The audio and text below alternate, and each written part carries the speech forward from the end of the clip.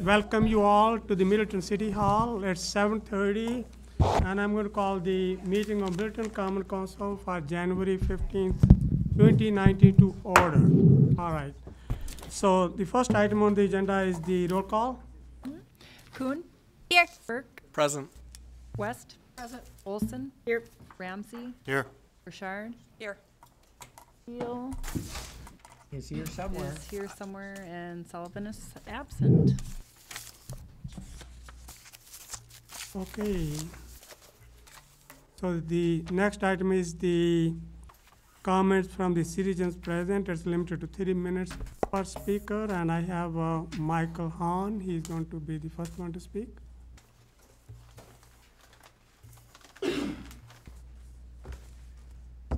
Thank you, Mr. Mayor, members of the City Council. My name is Michael Hahn. I am an attorney with Axley Brindleson. I represent Orchid Garden Center and its owner, Kent Franz.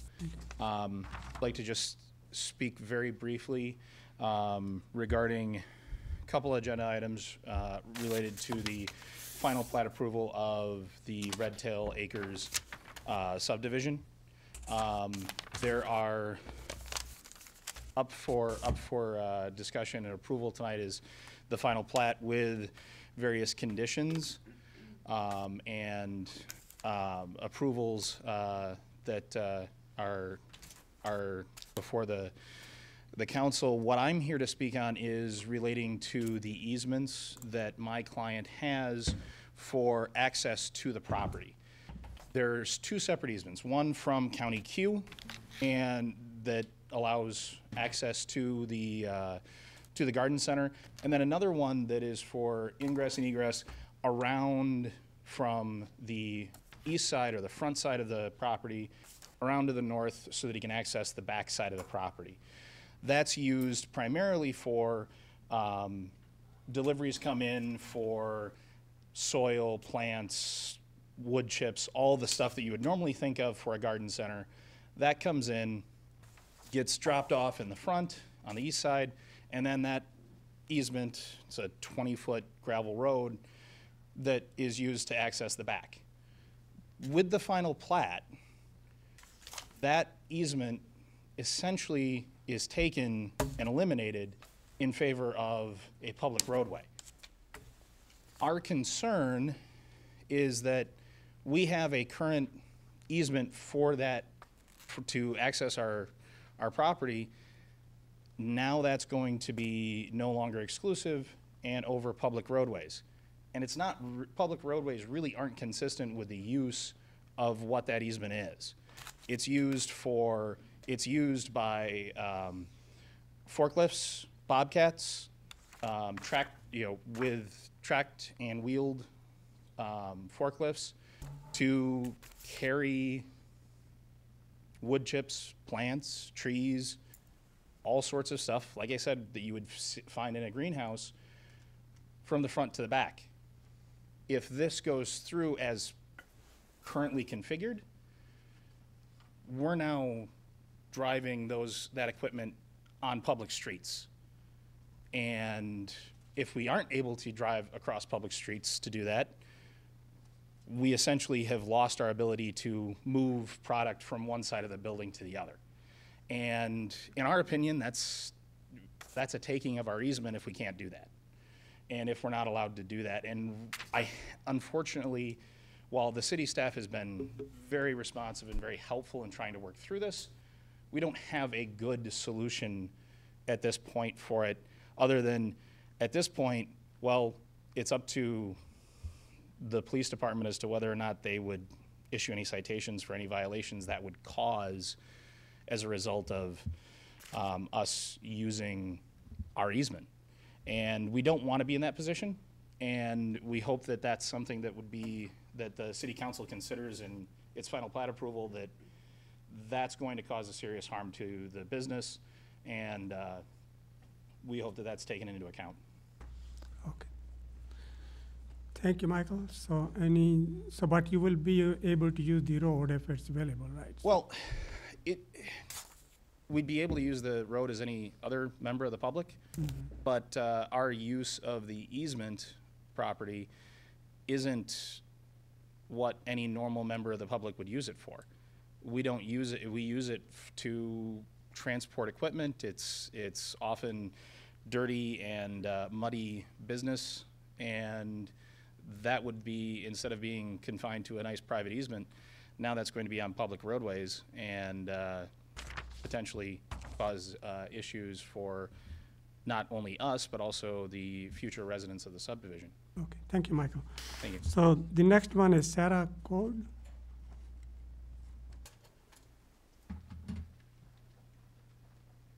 Hi, my name is Sarah Kors. I live at 6714 Franklin Avenue. I'm here to talk to you tonight or ask you about an item that's much later on the agenda, the ordinance to require sign postings on rezoning, conditional use, and variance applications. First, I want to commend the L&O committee and the council for recommending the sign posting on actual sites to be rezoned. That's important. People driving by, people walking by will see it. That will be notification in the neighborhood. I'm disappointed to see that the notification area is still in the language as 100 feet.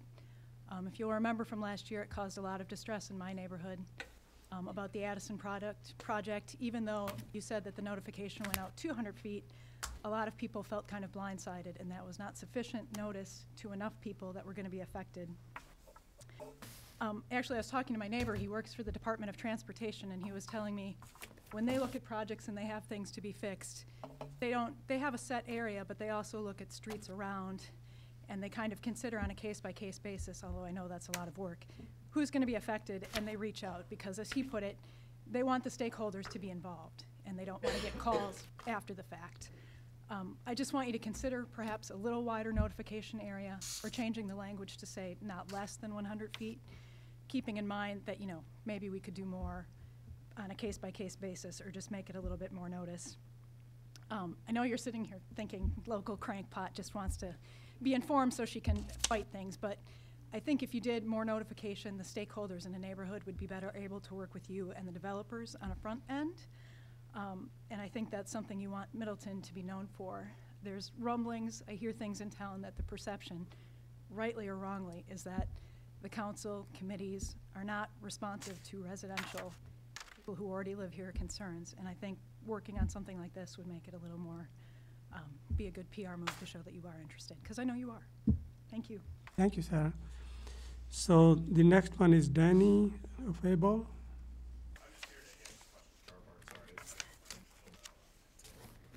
Okay, so you don't want to speak. I'm just here for the easement question on the State Oh, Street okay, property. okay, So okay, just letting you know that okay, there are that he's here, questions so, when that issue comes up. okay. Anyone else who wants to speak? Sure, go ahead.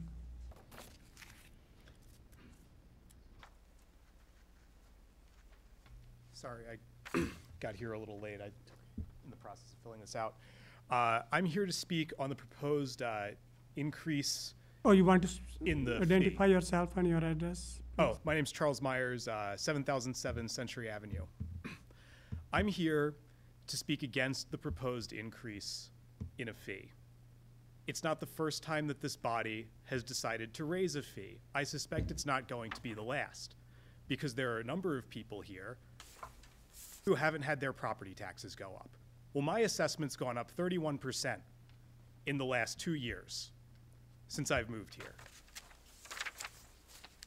And for me, hearing it's just $30, it's just $50 every 2 or 3 months, by the time that you get to the end of this year, you're going to have raised my property taxes effectively by 40%, because none of the people here, with some exceptions, can be bothered to budget according to their means instead of according to their wants. And I think you should all be ashamed if you vote for that. Thank you, Charles. Anyone else who wants to speak? Anyone else who wants to speak? Okay, I'm going to close that part of the council, and now we're going to the public hearing. It's 7:35, yeah, it is. So for the Hellbeck's Cafe LLC, doing business as Hellbeck's Coffee House, is requesting a Class B fermented malt beverage and Class B intoxicating liquor license. They're located at 1824 Parliament Street. Anybody who wants to speak either in favor or against it? Anybody who wants to speak? All right, so we are going to close the public hearing part of this one here, and then we will move on to the presentations. And the first presentation is on the Youth Center, Middleton Cross-Polania School District presentation.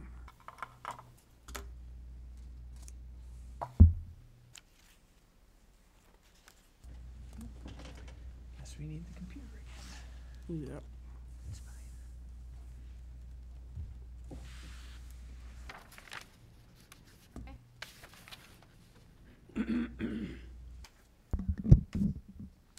Right. Hello, my name is Gabrielle Hanahara, and I'm the director of the Middleton Youth Center. I'm here today to provide you all with an update on our new program model that you may remember we launched at the beginning of this school year. So we're about 4 months in. And some of the key elements of this new model were we added a one-on-one staff and student mentoring program. We added 1 to 2 weekly mini courses per day. And we added a high school job training and paid internship program.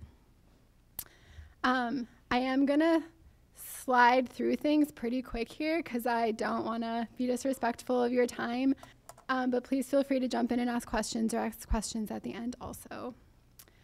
So starting with an overview of the mentoring program, each of our staff members is responsible for mentoring between 6 to 15 individual students. And at the beginning of the school year, students were given a choice of which staff member they would be matched with. Each staff member has one designated day per week that they're focusing on their student mentor meetings instead of running activities. And sometimes we also do time-sensitive behavior meetings during the school day at Cromery when we don't have the time to do them during the after-school program. The mentor meetings are focused on relationship building, goal setting, behavior planning, academic accountability, and teaching self-care practices. And they also help staff to identify students and families who are in need of additional resources and support. So we are focused the mentoring program on students who regularly attend the youth center on average 3 days per week or more. Currently, we have 55 students participating in the mentoring program. 60% of them are students of color, 57% are low income, and 26% have IEPs, or individualized education plans with the school district. Staff aim to meet with their mentees once every other week or more, and so far before this week, we have had 298 individual mentor meetings with students. So on a qualitative level, behavior, intervention, and planning is one of the big things we're trying to do at the mentor meetings. So I just wanted to share one example here to help kind of wrap your head around what this might mean. So this is kind of an anecdote that one of my staff members shared with me for this presentation. She wrote that one student, Alex, is often exhausted emotionally and physically. So it helps to give him frameworks to understand his mental health. And his mentor had to talk with him about spoons, which is an idea about disability that acknowledges how people have a certain amount of energy and ability to do things every day. And Alex tends to have a lower number of spoons than his mentor, who tends to have a higher number.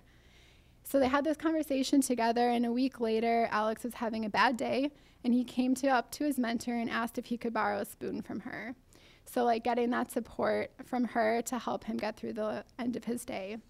So it's a framework that this is just one example of how this made a difference in him recognizing his mental health and his exhaustion and how he can use others to support him when he needs it. On a quantitative level, I got some recent information from the school district. So this is analyzing students who are currently involved in the mentor program. So last school year, before we were doing the mentoring, we had 2 students in the mentoring program who had between 5 to 9 in-school suspensions.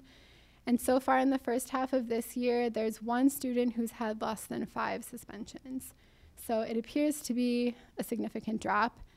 For out-of-school suspensions last year, there was 1 student with less than 5 and 4 students with between 5 to 9. And so far in the first half of this year, 2 students have had less than 5 and 1 student has had between 5 to 9. So we're obviously only halfway through the school year, but it looks like potentially the mentor program is making a difference in suspension numbers.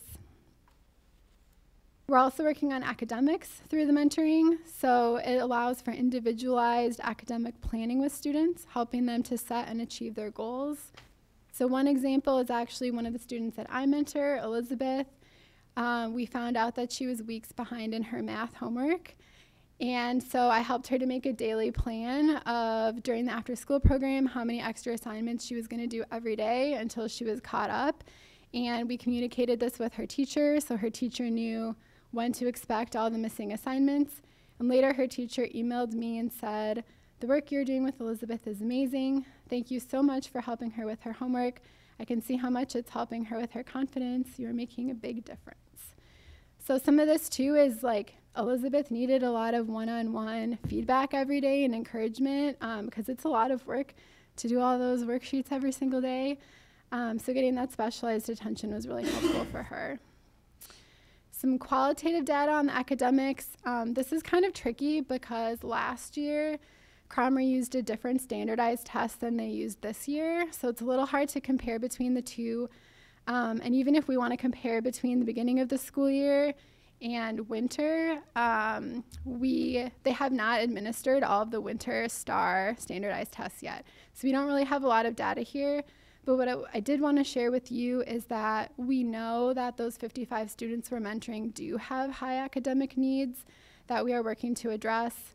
45% of them were below proficient in reading when they were tested this fall, and 38% of them were below proficient in math. We're also identifying a lot of other needs through the mentoring program and just having that one-on-one space to talk with the students. So these are a few examples. We've identified one family that struggles to meet its food needs. So we've created a partnership with Middleton Outreach Ministry to be able to pack weekly food bags to send home with those students.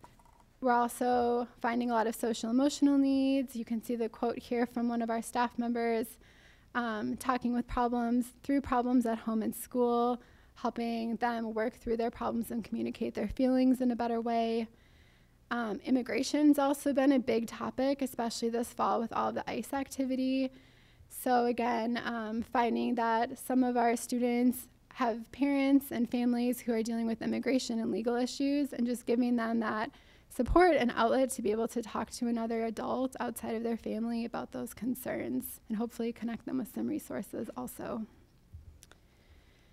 So we also started mini courses this fall. The main difference is that we before had all drop-in activities, and mini courses run weekly for 1 month, and students sign up at the beginning of the month and commit to going for about 4 sessions for the month, which allows for longer-term projects, skill building, better program planning, and also more involvement with students in the design and implementation of the courses.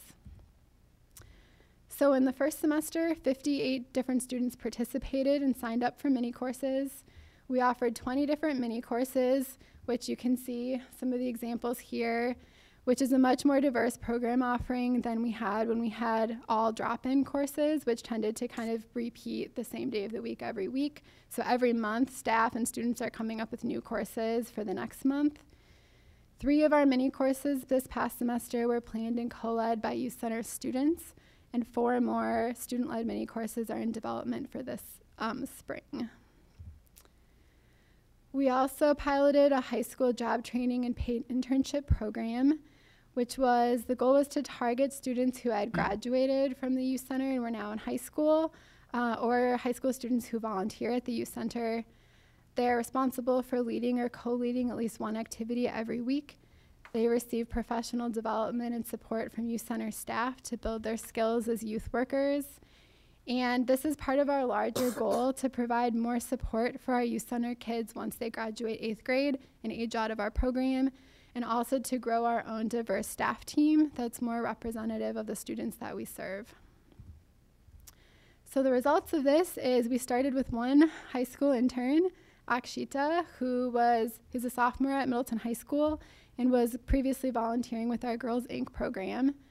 This fall, she led a 1-month photography mini course. She provided staff support for a 2-month Makers Club program, and she's currently leading a 1-month Bollywood dance mini course. And by request of one particular student that she got close with, she's also mentoring one student. So I asked Akshita to share some of her experience with you. So these are all direct quotes from her that she wrote to me. But I think the main thing to recognize here is I think the quality of like the role models that she's getting from our other staff and the skills that she's developing as a youth worker are pretty exceptional for a high school student. It's a lot different than like a fast food job experience. She's really learning how to make her own decisions with the kids, to communicate effectively, to help them resolve their conflicts, and to be around like a pretty dynamic group of 6 other college age and older staff who are really passionate about this line of work. I also wanted to provide an update on enrollment. I've shared this with you before, but you can see here the pretty steady increase in our daily attendance numbers since we reopened in 2014. What's interesting to note is in 2018, our average per day jumped up to 48 students, and that's even considering the fact that we had a wait list that was limiting attendance for 7 of the 12 months in 2018. So for an overview, our goal ratio is 1 staff per 10 students in our activities and homework room, plus that additional staff member that's focused every day on the one-on-one mentoring. So this works out to about 40 students Monday through Thursday, which is when we're open during the summer, when we have 4 staff, and 50 students Monday through Thursday, and 40 students on Fridays during the school year. In summer 2018, this is the first time that we really felt the need for a wait list, and this is why. The first 3 days of the summer program, the attendance numbers were 63, 66, and 65, and this is with 4 staff members. So we enrolled everybody who had their enrollment paperwork completed and were attending by the end of the first day, which was 101 different students. And then there were 10 additional students that enrolled later that we added to the wait list. And luckily this summer we were able to give all 10 of those students a spot in the program in mid-July, which was halfway through our summer program. After that experience, we knew that enrollment for fall was going to be similar, so we tried to plan ahead. We contacted all previously enrolled families in August and asked them to confirm that they wanted to enroll and renew their enrollment for the fall, which guaranteed them a spot in the after-school program. In fall, the first 3 days, our attendance was 64, 65, and 70 we hit for the first time. And there were 95 students who either signed up ahead of time, or we also kind of let every kid who came that first week kind of be grandfathered in, because there were a lot of families who, then the wait list was new, so we were kind of trying to be a little flexible and still let in our regular kids. And we were able to enroll an additional 13 students from the wait list in October and November as spaces opened up. Cromery's after-school clubs and sports usually get started a little farther into the fall, so that usually brings our attendance numbers down a little bit. We do currently have 33 students still on our wait list, and we haven't been able to enroll any new students since November. Our numbers have been very steady, just over 50 per day, so it's unlikely that there's going to be any new spots for kids on the wait list at all, or very few. And then we'll start a new enrollment session in April for the summer. In our current enrollment, 53% of students are low income, and 69% of students on the wait list are low income. So clearly this is a group of kids we wish we could be providing after school services for. Along with that, we have made some plans and some progress, I would say, in our fundraising over the last few years. Last year, we raised just under $7,000 in fundraising, and all of this goes toward part-time staff that helps us increase our capacity for students in the program. So far in 2019, we've raised about $4,500, $1,500 of that in individual donations, and then we participated in the Greater Madison Youth Initiative survey and won second place for the number of surveys we generated, so we got $2,000 from that. And then we got a surprise $1,000 donation from the Greater Milwaukee Foundation that I still don't know why we got, but I will accept. Somebody recommended us for it, but I'm not sure who. So like I said, this is being used to supplement our staff. About 6,500 of it for 500 hours of part-time after-school staffing, about 13 hours per week. That also includes the high school internship program. And then about 1,500 for a 300-hour summer AmeriCorps position. Some future considerations, we also just wanted to let you know that we do have a meeting scheduled with administration in the school district for early February to discuss the future home of the youth center. You may have seen that in the school referendum that was last passed, Clark Street Community School will be transitioning in the next few years to a 4K building, at which point stuff will not be sized appropriately for middle school students anymore. So I'm kind of thinking Cromery might be the likeliest future home of the youth center since we're already serving all students from Cromery, but that's not something that's been discussed or approved with the school district at this time. We could increase our capacity to serve students a little bit, I think, because at Cromery we would have access to gym space, which we currently don't. And we've actually already been piloting this winter a drop-in basketball program 1 day a week at Cromery's gym that's been serving between 15 to 17 youth center students and could probably go up to about 20, which is more than our current sports limit of around 12 in the commons room at Clark Street that we try to make a gym at times. So that is my update. I'm happy to answer any questions. Thank you, of course, for your support of the Youth Center over all of these years. It's a pleasure to run this program. Well, great job. It looks like it's really working, your new program. And the Cromery was supposed to be the center for youth center, if you remember. It was part of it, but so it will be okay if it goes back there. So, yeah. Any I'll just questions? pass these around too, not because I'm asking for your individual donations, but this is the Youth Center fundraising mailer we sent out right before the holidays, and it has some good information too on some 2017, 2018 numbers. So I have extras, so I'll just pass them around. Any questions, Joanna?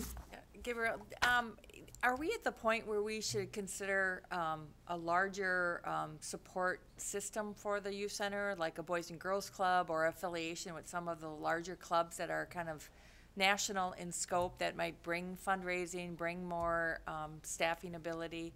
Or is this too organic that you don't want to have an outside group that has that kind of profile come in? So I'm just curious if the Youth Commission has talked about that. Yeah, it's a good question, and it's not something that the Commission on Youth or myself have really talked about seriously. I would worry about having an outside group just that has their own national priorities involved, because I think that's been one of the things that's been great about working and running the youth center is since we are such a small group, we can see exactly what's going on at Cromery and what the needs are, and we respond to it really quickly. We've slightly altered our program model every single year, and I think it's gotten stronger and stronger every year. So I would personally just have concerns about how much ability we would have to still make those decisions and run things how we want to run them. But I do think we are at a point where we need to be getting more creative and involved in other ways to bring in resources and support for the program. Yeah. Yes, Robert. Had in agreement with all of this as well. I saw that. And we invited Percy to come and talk about, because he's really had some really good information about, particularly the students that we are serving through the youth center aren't necessarily students that we're serving in other programs, and has had some really good information about serving students of color, serving students of a different socioeconomic status. So we wanted him to come and kind of support us as well, because we've been really working together to see how we can move forward to be able to meet a lot of these needs. Okay, so Robert has a question and then Percy. So I guess I just wanted to say I'm even on the Commission on Youth, and I learned some things tonight, which is awesome. I'm really impressed with the way the mentoring program is working, and thank you so much for giving those specific examples. It kind of helped me see what day in the life could be like. So thank you. Okay, any other questions? Just one more, I hate to, so at St. Bernard's, we take on elementary schools, so we have Northside and Elm Lawn that we do snack packs. So on the weekends, they have a pack that they bring home, and then Yep. St. Luke's does Sauk Trail. But that's elementary school. Could the service clubs be a buffer for you if the service clubs took on that middle school or the youth center to do a similar program? Yeah, we actually already worked with Middleton Community Church, provided snack bags for us all summer for our low-income kids, so that was great. And I actually just met with them last week because they're interested in continuing that throughout the school year as well. We're doing some research right now on like what foods make the most sense and like what the needs of the families are and what the kids want to eat, so that stuff's not getting wasted. But yeah, they're kind of taking us on as a program for the snack bags for the middle schoolers. So yeah, definitely. So Percy, you want to say something? I promise I'll be brief. To build on Gabrielle's answer around collaborating with a larger organization, I would shy away from that. In my early years of working with youth, I worked for the Boys and Girls Club of Dane County, and because of the national programming, it's very restricted in terms of what you can do, right? And I think that what Rebecca and Gabrielle and the Middleton Rec Department have been building is very unique. They're very creative, they have ideas, and I think we have the right people with the right mindset to build something really special, right? I'm a firm believer in if you build it, they will come. And if you just look at the numbers over the last 4 years, it's gone from 14 to over 50 or close to 60 with a waiting list. And that's encouraging to see kids actually wanting to be a part of an after-school program. And I think sometimes we, because of the community, right, because of Middleton and the perception around it being very affluent and our kids really not having needs, that need is there for a good number of our students across the district. And we do have kids that would rather be in our buildings after school rather than being at home. We have kids, when they go home, they don't have space to do homework. And that's just an example, right? And I think what they're doing at Clark Street needs to be built on. They do need larger space. They have the right mindset, like I said before. But I will say this to really advocate for the work that they're doing.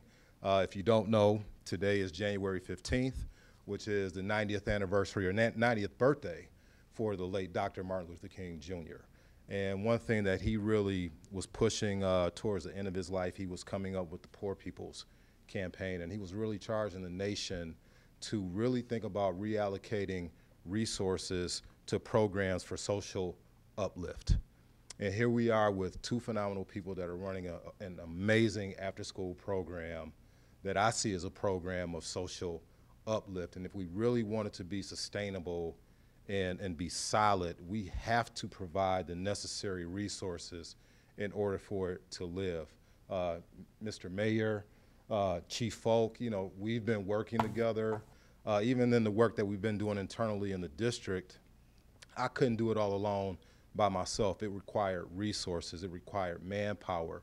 So the district has shifted resources in a way to better meet the needs of our most disenfranchised and impoverished kids in the district. And we still have a ways to go, right? But with the collaboration with the Middleton Rec Center and the work that we're doing in Middleton, and we can strengthen our partnerships with the Common Council and our community-based organizations, we have everything that we need right here in Middleton. There are just some things that we need to shift, but I'm encouraged that I know you all will take that into consideration because they are a huge benefit to the children in our district. I remember when youth center was struggling, we couldn't even have 6 to 7 students come. So it's great what's happening now. And Susan, you have a question? Percy, does this need to be expanded to high school students? Absolutely. Now, there is after-school programming that takes place at the high school. They call it, something after hour. But it's really focused on academics. It's a study table. But with the folks that are doing that, before I left Memorial, one thing that Bruce Diamond, who was from Middleton, what he was able to do for Memorial High School is he built his after-school program, but he also provided like a really nice dinner every day for those kids. He worked with food services, and it wasn't just kind of like a sack lunch. They would have spaghetti with garlic bread and stuff like that. And those are things that I think that we can make happen in Middleton because they have a vision, but it will require some resources, and they do have the support of the district. And one thing, because the work has been taking off so well on the crime side of things, we had to have a conversation at the district level around being equitable, because we weren't allocating the same dollars to the Glacier Creek side. So we had to ante up at least to level the playing field, while at the same time we knew that we weren't giving enough to what they were doing. So I know that when we go into budget discussions, we will have to look at our budget and see if we can support even more than what we've been doing in the past few years, because what they're doing is special, and they do have kids that are waiting to be a part of the program, and we'll be expanding the high school. So hopefully when that's built, we will have enough space to run, you know, a plethora of after-school programs and really serving more and more kids, because we do have the right people power to make that happen. We just need a few more dollars to really make it stick. Any questions for Percy? Let's give them a big hand. Great job, All right, guys.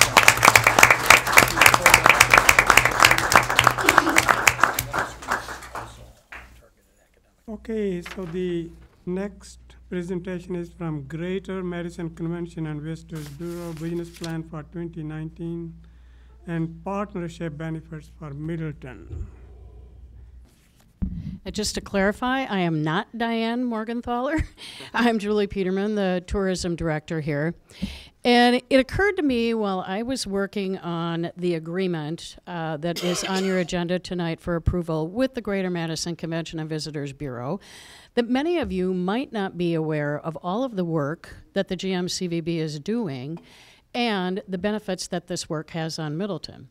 So I asked Diane if she could present tonight on some of the exciting things that are happening there in terms of organizational restructuring, give us an overview of some of the projects and the initiatives that they have in the pipeline for 2019, and then lastly do a deeper dive, and that was for you, Mike, do a deeper dive on what the benefits of this partnership are for tourism and the city of Middleton.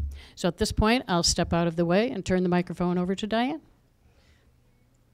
Thank you, Julie, and thank you everyone for allowing me the opportunity to talk a little bit about what's in the pipeline for our organization and how that impacts Middleton. Okay. So about 2 years ago, we set out to really take a look at how did we want to think about tourism in the future, and what did we want our destination to be in the future. And we determined that our vision for Greater Madison was that it would be recognized as one of the world's most vibrant and innovative places to live, work, and visit. And that gave us really that sort of star to aim for. And as we were aiming for that, we said, okay, what kind of organization do we have to be in order to get there? And so our organization, which we have just as of January 2nd, we've taken on a new name. We're calling, instead of Greater Madison Convention and Visitors Bureau, we are now doing business as Destination Madison. And we aspire to be an exceptional organization for stakeholder and community engagement that inspires a thriving visitor destination. And it's this stakeholder and visitor engagement that really is behind all of the work effort that we're putting forward over the next few years. So to talk just a little bit more about kind of what our overarching goals are, it's really to honor our community and our visions for the destination and organization, those two things that I've just shared with you, to meet or exceed some contract and internal organization goals that we have, and to continue evolving and implementing our new vision. And as part of that, one of the things that we determined was that we had a little bit of streamlining to do. So we had undertook over the last year, brought a group of our board members together to really look at what it was our organization structure and how could we become a really nimble organization in the future to take advantage of the best opportunities for visitors and events to come to this area. Our old organization, we had two entities, the Convention and Visitors Bureau and the Madison Area Sports Commission. They had separate governance boards. They had funding that was separate, but they also had funding that was linked. And so we had two different boards talking back and forth about what we should do and how we should invest. And we said, that's probably not the optimum investment strategy. So we wanted to look at optimizing the governance structure, make sure all of our programmatic work continued, both our sports work and our convention and leisure work, increase the visibility of our organization, and create some flexibility and resiliency in what continues to be a really very competitive market for tourism. To put it in perspective, Dane County in 2017, these are the last numbers we have, tourism generated $1.25 billion in Dane County. Huge numbers. So we want to be sure that we're able to compete with other cities around the nation, because we really represent all of Dane County regionally and nationally for business. So as we looked at that organization structure, we said, let's make this work. First of all, let's give ourselves a name people can say. So Destination Madison, our new name. Let's pull together our current volunteer leadership from our two boards and create a consolidated board. And we have done that. We have comprised that new board. And then let's make sure that we continue to have engagement and support for our sports activities. So Madison Area Sports Commission will be an advisory body to the programmatic work of our sports team, which is very, very critical. To put that in perspective, in 2018, we closed 141 events and conferences, conventions, pieces of business. Of those confirmed events, 13 of them took place here in Middleton venues. Of our room nights, we also had 28 events where we had hotels in Middleton participate, generating about 16,000, a little over 16,000 room nights in Middleton. So having our programmatic work remain strong is really critical to us. It's critical to Middleton too. So I want to talk just a little bit about the 6 sort of buckets of work that we are engaged in from a strategic perspective and how that relates to the work that we're doing and the partnership we have with Middleton. So kind of first up is a bucket we call our streets, neighborhoods, and regions. And that's really making sure we're representing the unique character and the story for all of our surrounding communities and neighborhoods.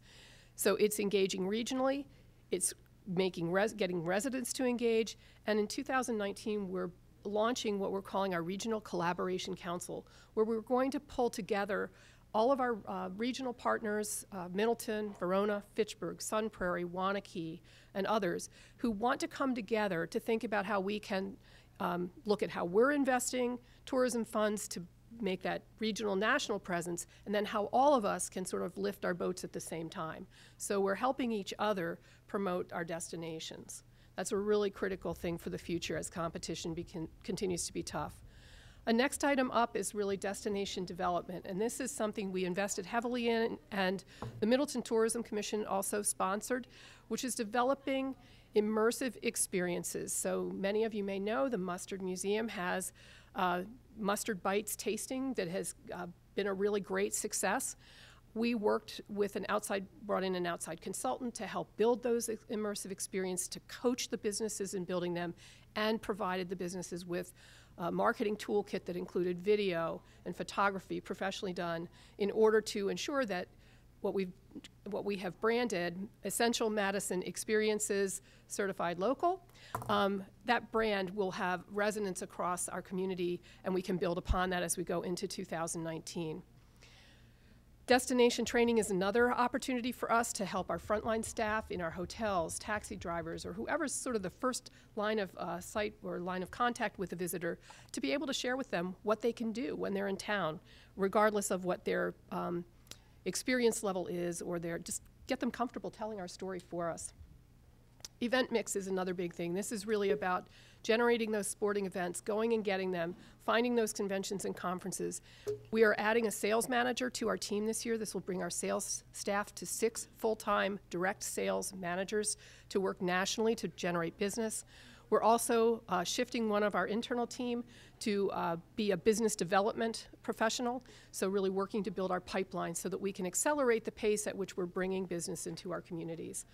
We want to continue to serve our really existing events. We have CrossFit coming for another couple years. It's a huge event. Ironman, the WIAA Games. We have 15 competitions for the state here.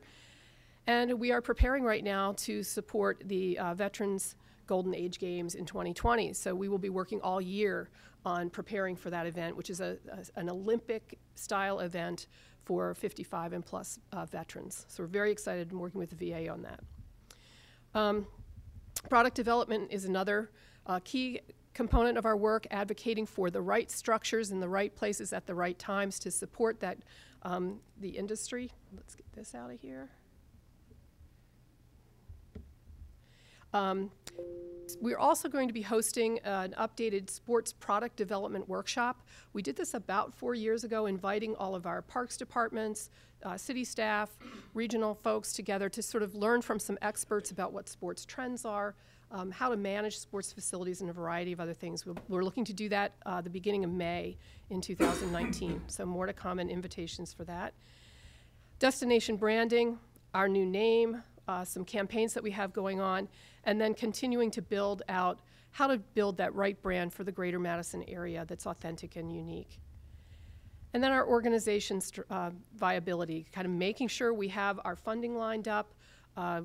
We have some contracts coming up with Dane County that will be renewed next year, and really looking for more ways to develop private investment in what we do, because what we do, while it benefits the visitors and the hospitality community, it also supports all of our quality of life. The restaurants that we enjoy, the cultural activities that are available to us are all really supported by visitors.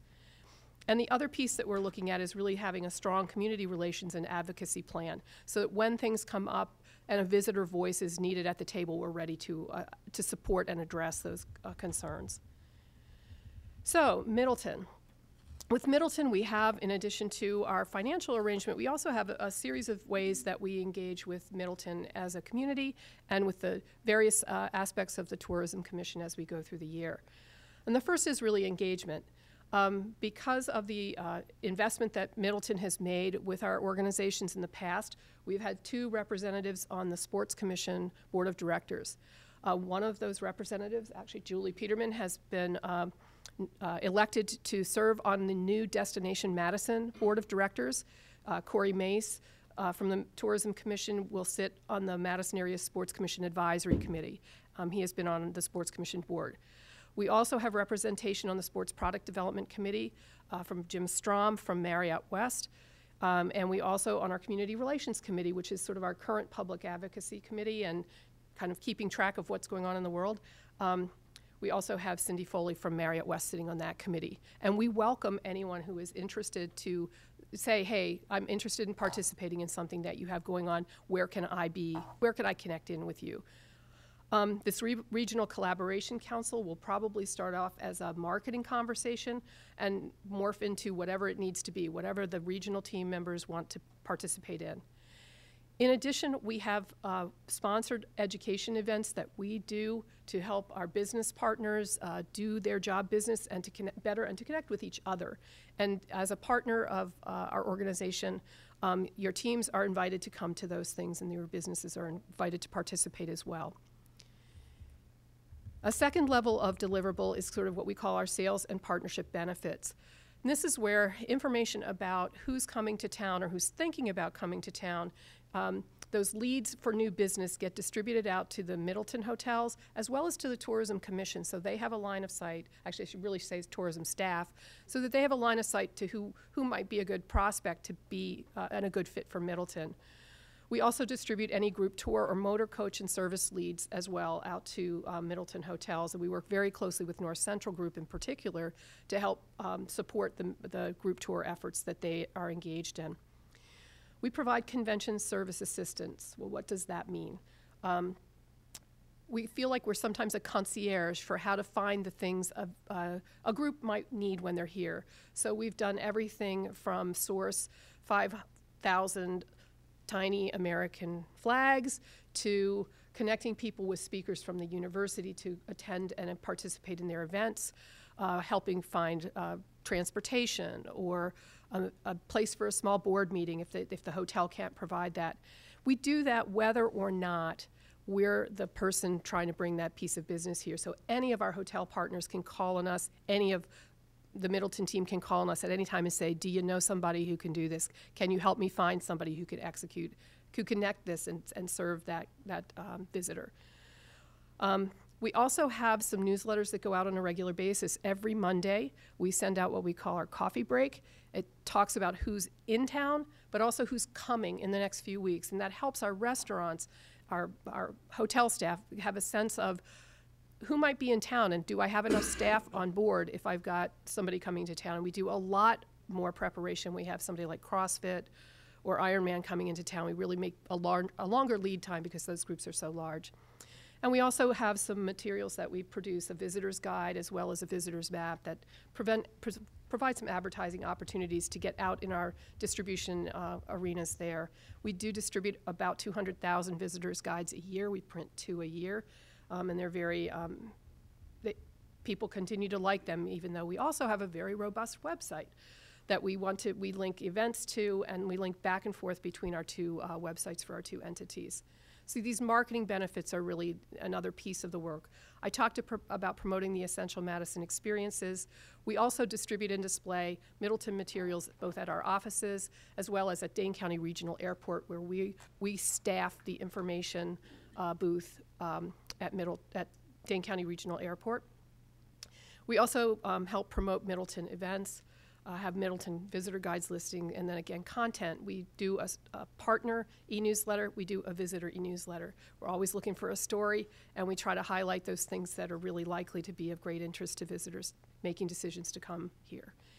And the last but not least is we have a public relations staff that are very well connected in our local media as well as national media, and we do provide public relations support in 2 ways. One is we will help distribute a PR message from the team here.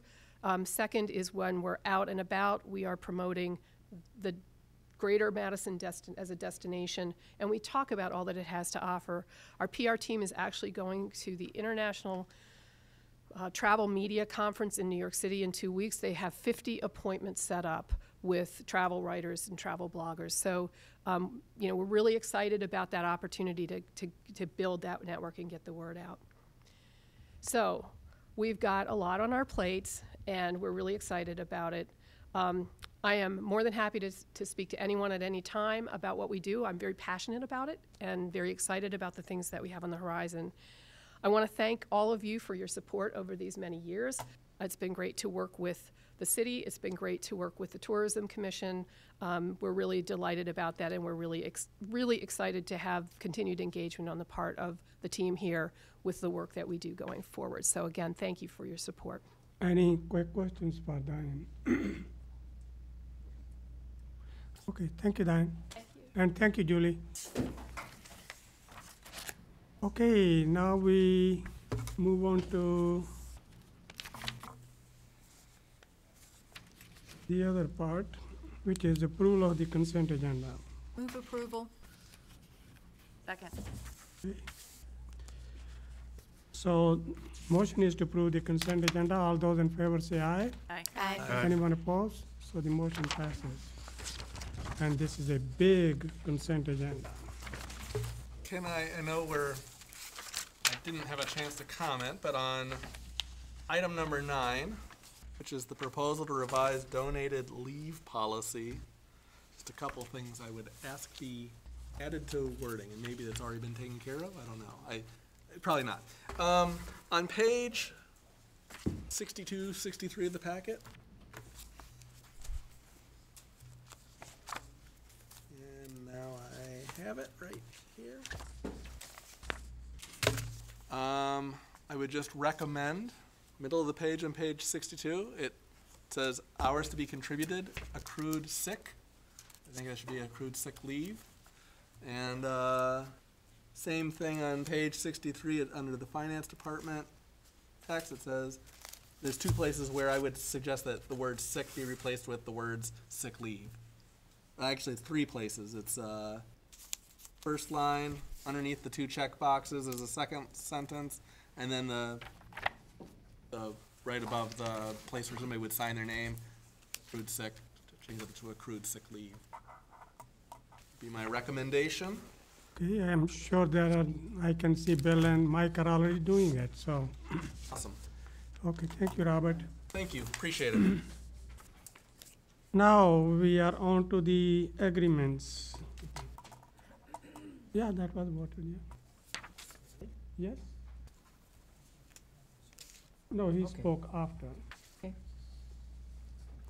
Okay, we on to the agreements, and that's the first one is the agreement between the city of Middleton and Weerbacher for design engineering services for Donna Drive sedimentation pond repair of the flood damage. Move approval is recommended by the Finance Committee. Second. Any questions or comments? I guess I was here, but for the record, there was a question of where the recommended funding would come from. Mhm. Stormwater utility. Stormwater utility. Okay, so stormwater utility not TID District number 5. Okay, thank you. Any other questions or comments? All those in favor of the motion say aye. Aye. Anyone opposed? So the motion passes unanimously. So the next one is annual monitoring agreement with Capital Area Regional Planning Commission. Approval is recommended by the Finance Committee. Second. Any questions or comments? It's just a routine thing we do every year. So all those in favor of this motion say aye. Aye. Anyone opposed? So the motion passes unanimously. Item number 3, agreement with Greater Madison Convention and Visitors Bureau. We just heard their presentation. Move approval. Second. Any questions or comments? My only question is, will the name need to be changing from Yep, this long acronym? your destination Madison. Is the acronym still acceptable, or does the I assumed when I worked on the agreement that that's a brand name, but that the entity is still called the Greater Madison Convention and Visitors. okay, wonderful, thank you. Okay, any other questions or comments? All those in favor of this motion to approve the agreement with Greater Madison Convention and Visitors Bureau say aye. Aye. Anyone opposed? So the motion passes unanimously. Number 4, indemnification agreement between the city of Middleton and Red Tail Acres.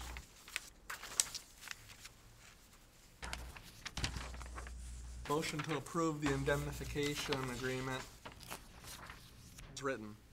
Okay, need a second? Second. Any questions or comments? I know when we talked about this in Public Works, there was still some work that the city attorney had to do. Not on this part of it. Not on this one? Okay. Okay, any other questions or comments?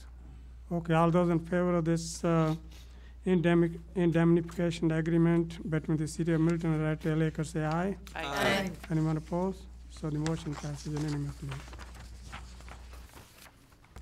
So the next is item number 5. This is the Red Tail Acre subdivision. This is the city developer agreement. I'll move approval as recommended by Public Works, and I believe that did include the city attorney review, yeah. Okay, need a second? Second. Any questions or comments? I guess I saw the same thing in here on page 120 of the packet, the irrevocable letter of credit. There was a note that said that this in its current form is not satisfactory to the city attorney. Can somebody give me a little bit of background, and are we getting to the place where it would be in a form satisfactory? Very briefly, this is not the developer's fault. Fair enough. This is an issue where the bank furnishing security has previously been willing to, the same bank, to furnish letters of credit using the form that has been developed by the city over many years, and it has now decided not to use our form anymore and has inserted language that is unacceptable to me and to many other city attorneys around the state of Wisconsin. Okay. We were talking briefly before the meeting that there are some options. I mean, what we want is the security. We don't necessarily care what the form of security is, as long as it's legally enforceable. So at the moment, we're at impasse on letter of credit, but that doesn't necessarily mean this project is dead in the water.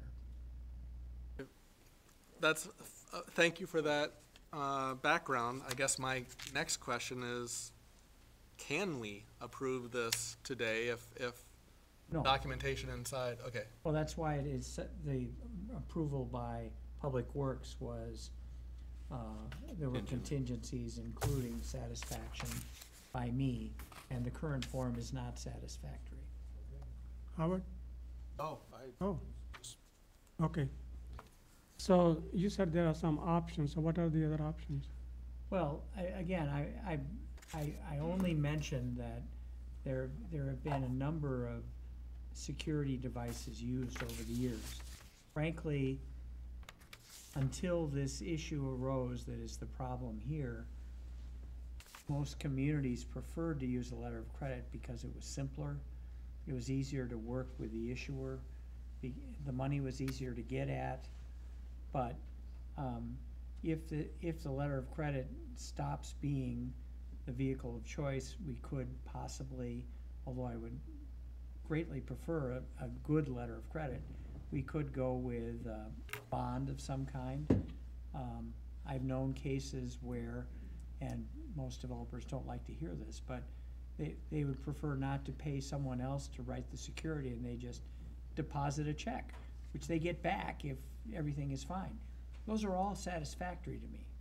And so this is still in the process of being worked out. Okay. So Larry, you would advise us not to approve of this, or could we approve of this contingent upon you resolving this issue? That's exactly what the Public Works motion was, and I'm perfectly fine with that. You're okay with that? Okay, with all those comments, all those in favor of the motion say aye. Aye. Anyone opposed? So the motion passes unanimously. So the next one is the encroachment agreement. That's the monument sign and low voltage conductor in storm sewer and sanitary sewer easement. This is a Goodwill, 6280 Century Avenue. They're opening up soon, next month. Move approval is recommended by both Public Works and the Finance. Second. Okay, any questions or comments? Okay, all those in favor of the motion to approve the encroachment agreement with Goodwill Industries say aye.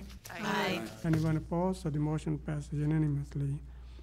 Item number 7, agreement between the City of Middleton and firefighters Local 311 for a period January 1st, 2019 to December 31st, 2022.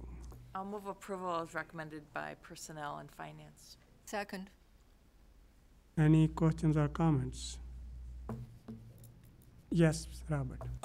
Just so that everyone is aware, I did, after Personnel and Finance met, I did work with city staff to make a few corrections to the text. If anybody wants me to go through those, I can tell you now, but they were, call them typos more than anything else. They could be substantial issues if somebody got lost in reading the document, but there was nothing really substantial about the changes. I think I saw that you were doing that with Mike. Thank you. Okay, thank you. Any other questions or comments? Okay, all those in favor of approving the agreement between the city and the firefighters Local 311 say aye. Aye. Anyone opposed? So the motion passes unanimously. We are now on to the resolutions. Resolution 2019-01 authorizing holding a referendum on April 2nd, 2019 relating to a proposed increase in the Middleton stormwater utility fee. Move approval. Second. Okay, questions and comments? Yes, Howard. Do we have any idea what it's gonna cost the city to sound the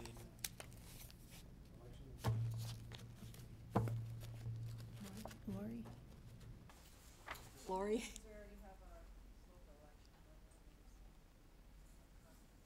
So,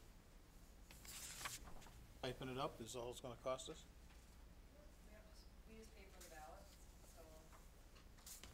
paying for the ballots No anyway. additional cost, appreciable additional. That's why the timing of this meeting was important, because to get it on the ballot, it's got to be approved tonight, so that we can put it on. That's important to know. Are there other questions? Yes, Robert. No, actually. Joanna? I think I Joanna just was wanted to first. say, because I think we heard some public testimony about not wanting to raise the fee, but this doesn't obligate the council raising the fee. This is No. allowing the council to say to the voters, you have the choice of whether you want to raise the fee or not. Because we don't have the ability to raise a fee on our own. So I think there's maybe some misinformation to the public that this is actually just putting it on the ballot. Yes, that is correct. And just for what it's worth, this isn't the council letting the people decide on its own. This is required by the state levy limits law, that it cannot take effect unless approved by a referendum of the vote. Well, yes, Robert. Oh, my only question is, do we have to make a sales pitch to the people of Middleton to vote one way or another in this referendum if this is the direction we go? I see a lot of good information in my packet here that tells me generally the value of stormwater utility. Do we have anything specific to our request in this next referendum? I can answer that. The information in the packet, what we sent out when we established the stormwater utility. When we did that, we also, Friends of Pheasant Branch, did a major publicity campaign for us. That was initiated after we approved going to referendum. I can envision, I don't think they're going to be willing to spend $6,000 to $7,000 on sending out individual mailers to each address in the city. But I certainly could see the city sending out a letter. I would suggest that that maybe could come out of stormwater utility fees for that mailing, since we can't send it out with a utility bill, because the first utility bill comes out after the election. So that is a problem. We're a little bit in a tight time frame. So that's one thing that we can do. So you've got examples of what was put together in terms of information, and certainly this would be different for the increase, because we're proposing the funds be used for stormwater repair, not maintenance of existing facilities. So this is looking at damage that was done, which FEMA will cover some of. FEMA will not cover damage where the facility wasn't previously engineered. So one of the big concerns is FEMA probably will not cover any repair of the bank just east of Park Street, the really big visible problem.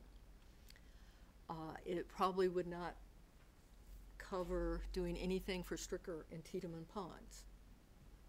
And we're not talking about trail repair, boardwalk repair, or anything. This is stormwater. So if we wanted to get an additional pump for Stricker Pond, or Tiedemann rather, it would have to come out of city finances. And you've got a list in your packet of what adds up to $2.3 billion estimated of some projects. There could be others when we finish this study, looking at it. These are rough estimates. We bring in $280,000 at the moment for stormwater, and that's for maintenance, which is over 5 years comes to $1.4 million, which would mean doesn't even cover all the projects. But it also means we wouldn't be doing our normal maintenance. And most of our normal maintenance is geared towards water quality. You know, removing phosphorus, removing sediment, those sorts of things. Okay. Now, we do have the option for getting, or hopefully we will get some FEMA money. We have to pay for it up front. Repairs, we get reimbursed, so that's a problem. I asked Bill to look into the cost, and he gave us somewhere here in all of this, I have it. Simply the interest cost for borrowing the money to do this. And I don't know, does FEMA reimburse interest cost? Well, we could borrow from TIF. Borrowing is not an issue there at all, so. It carries interest. It Well, still carries no, interest. we don't charge right now, so. Oh, yes, we do. Yes. Oh, maybe In it's interfund 1%. borrowing, we always charge interest, and it Right. is higher than the rate the money would earn sitting in a bank. So it's real And interest. borrowing money from TIF also limits what we can do with our TIF funds. And Tread carefully. yes, a lot of the damage was done in TIF 5 area, and Stricker and Tiedemann ponds are not in the TIF district. So you couldn't borrow from TIF for those. It's a problem.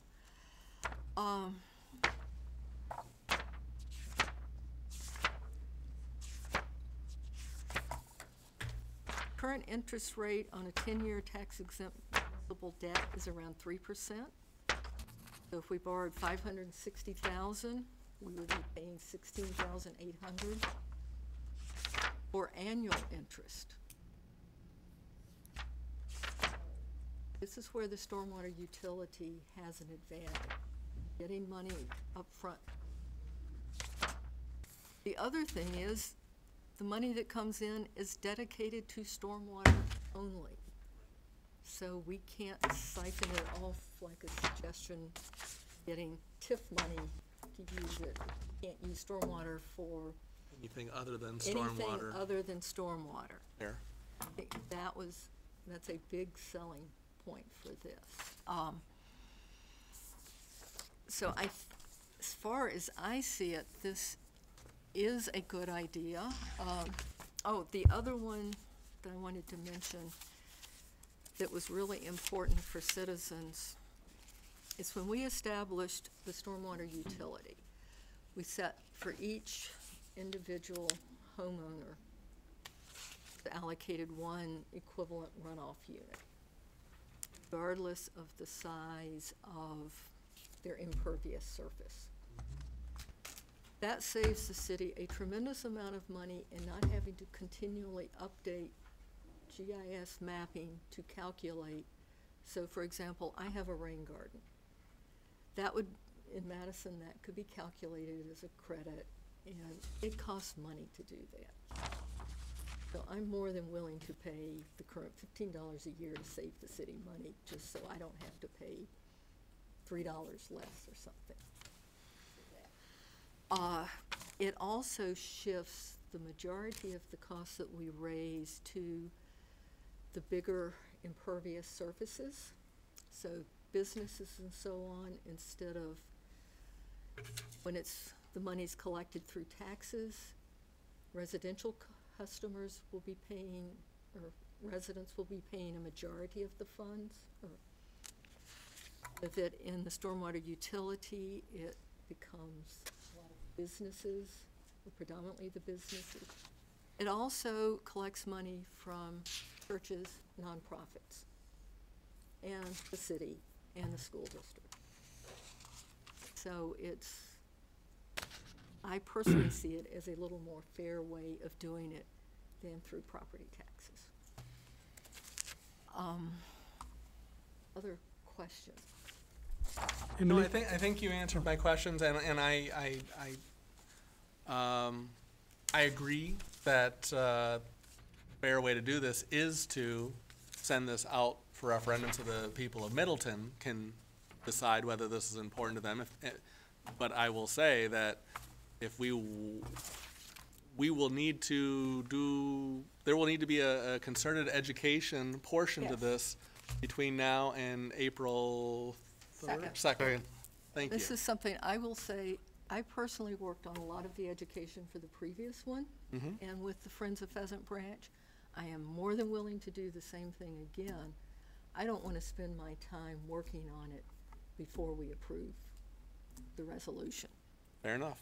I think, this is unpaid volunteer time for the city. Absolutely. The next is. I will Amy. also be contacting the Friends of Pheasant Branch and the Clean Lakes Alliance. They both, as I said, supported us previously. Clean Lakes Alliance got pet spots for us even. And if they do nothing more than send out notices to various members by email even, I think it will be a big help.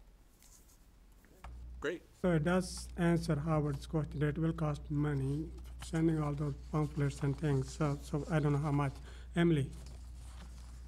Yeah, I was wondering if any city council members here have heard anything, either at doors or from neighbors, about the cost. I have heard a little chatter of why isn't it just 30? Why did you pick 45? And I know philosophically why, because, well, the math tells us.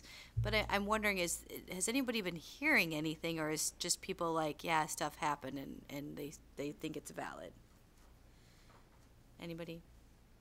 You've heard nothing? Well, it just, from what you remember from the last meeting, that I don't know, there was how it came up to triple that fee, but Joanna came up with the 5 years, and I guess it's, I probably will go through these details that we really don't know that what our 5-year plan would be.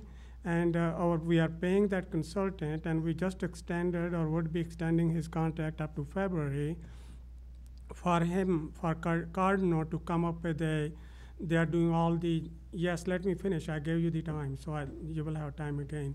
So the Cardinal will come up with a 5-year plan and will also come up with what it will cost. And I have some questions about the cost, which is handed over here, and I will ask Sean here. Sean, I gave you 2 questions here. One is that about the Donna Drive sedimentation pond. When I look at the cost which was given by the city for FEMA, it was more like it's $130K, and here I see 700. And I looked at your details. In your case, gave the details that how much sand will be put, how many. Every item was detailed, and in this case, it is just one line, no details. So in your case, you did, or the staff which put that together, you looked into what it will cost, right? Are you referencing the numbers that we had included in our in preliminary damage assessment for the FEMA submittal? Yes. Yeah, those were very, very rough ballpark guesstimates put together on extremely short notice from people that had had very little sleep. I don't trust them to a large degree. We have on the agenda tonight actually design of the rehabilitation of the Donna Drive Pond. Following that design, I think we'll have a solid cost estimate for the reconstruction. So you're feeling right now you couldn't tell whether it will be 130 or 700. I think that if that placeholder turns out to be in the right scale, I'll be happy. Okay. So you would And be the happy with second the one 500. is, excuse me, the second one is the stream bank slope down the Park Street. You're already somewhere along the way. That design your has cost begun. estimate 166, and here it's 500. That design work now has begun. There are a couple of ways that that's being looked at, sort of a hard armoring solution and more of a soft engineered toe bank stabilization. I do not think that one or the other of those solutions has been chosen, so that's going to really drive the design and the project cost. So we don't really know right now, and when do you think we will know that? Well, I think after that first decision gets made, probably within a month or month and a half, we should have a pretty good cost estimate. Okay, so Robert, you had something to say, so. If I did, I forgot what it was. So we have already submitted a grant for these 4 parts there from Wisconsin DNR. Right. Okay, so it's. And we just heard today, in fact, that we've been awarded in varying amounts each of those four. Okay, so we were supposed to get about 50%, so we will know that, so. Okay, so I'm going to go through, unless you have some quick comments, I'm going to go through my comments, so. Okay, thank you, Go Sean. ahead. Okay. So I think one thing is that we all agree that the floods were devastating. They were very damaging to our, especially the creek corridor, and I guess there was still some issues with the Tiedemann Pond as well, but not quite as much. I mean, that's a very small amount there. With Stricker Pond, this was more usual, and there's still flooding in the Graber Pond. So I think we agree they were very devastating, and we want to fix our conservancy. We agree there as well. And the issue here is that are we really ready for what we are trying to do here?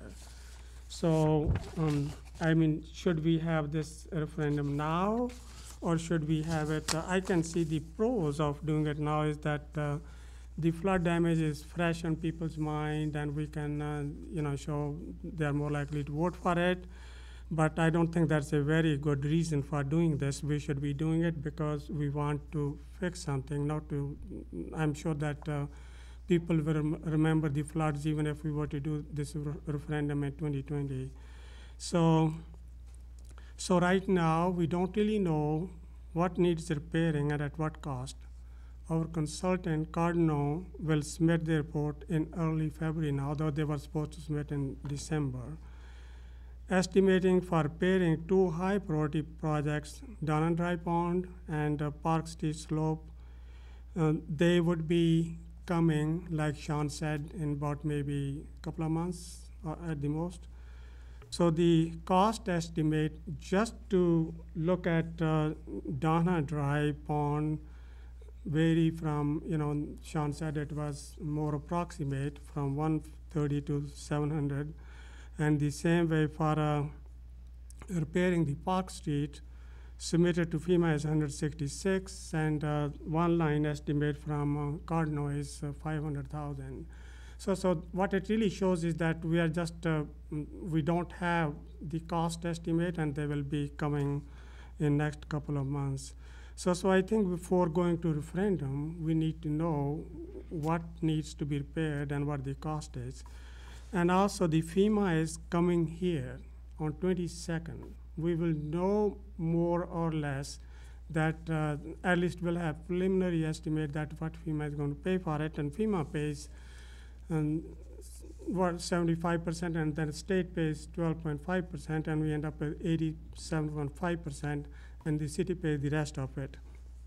So once we know how much is going to be paid by FEMA, we will be in a much better shape. And we already heard from Wisconsin DNR, we submitted the grant for little over $1 million. So we were supposed to get half of that, but I don't know what we got, but at least we will have something from there. So we need to know how much money we have and how much our expenditure are, then we can really make a plan here. And that whether to raise that utility rate by triple it, or maybe even have more, or whether to have it for 4 years or 5 years, of what durations. So I think it probably would be much better to hold this referendum in April 2020 if we need it. And the reason being is that we will have a data by that time on our expenses, and a lot of it will be, and our consultants will have those numbers as well. We will know how much FEMA is going to pay and what are the other sources of it. So I know we have funds sitting from stormwater utility, which Bill has given those numbers, and but what we don't know is the FEMA funds. And then I know that in the past we used TIF funds, and in this case I was just talking to Larry here, especially for pond, if we could show but for test here, we could pay from this. And there are developments coming along the Parmenter, which will, if we didn't have that pond ready, they will not happen. So, and yeah, there are other, sources of money too. So, but I don't think we are ready at this stage. And once we have all the data together, which probably will be next year, and we could go, there's nothing to lose waiting for that. Yes, Susan? Okay, I disagree with you. That's okay. We can, we can agree to disagree, so. One of the important things is we need to get these facilities repaired as soon as possible. We are at risk for additional damage. And climate is changing. We now get, and one of the big concerns among the people working on stormwater throughout the county are winter rains. We had last week a 1-inch winter rain. In the winter, that's equivalent to a 1-inch rain on a parking lot over the entire city and area. There is no pervious surface when the ground is frozen. It is equivalent to impervious surface. Forget, and in addition, what could happen in the summer. We need to get repairs done. Donovan Drive Pond is a big one. That bank at Park Street is incredibly important. Because if we get another rain coming through, that will, and it doesn't need to be the 13-inch rain, that will undercut that bank even more, which right now I think it's about 100 feet from private property, but we don't want it increasing. So that's one of the things. But one of the bigger things is if we wait till 2020 to go to referendum, that means we won't start really collecting money to have enough to do anything until 2021 or 2022. That's putting it off a long ways.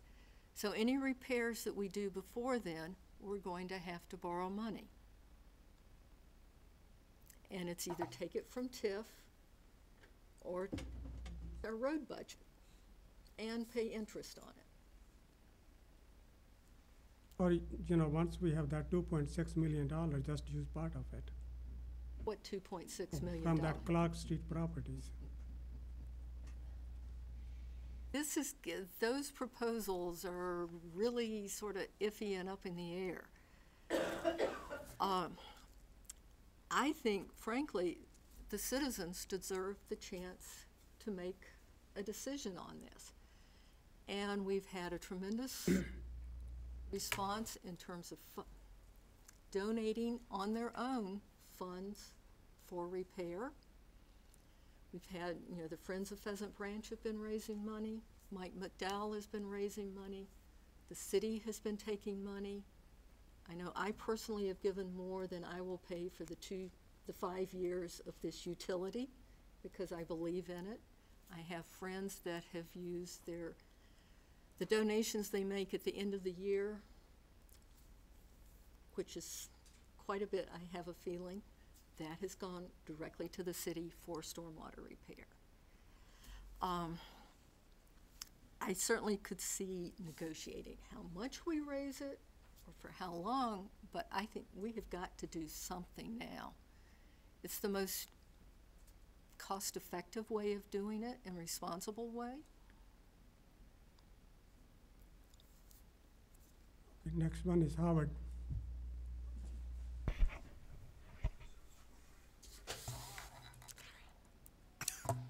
I thought I was the only one who did that. I don't have a nice ringtones like you do, though, Howard.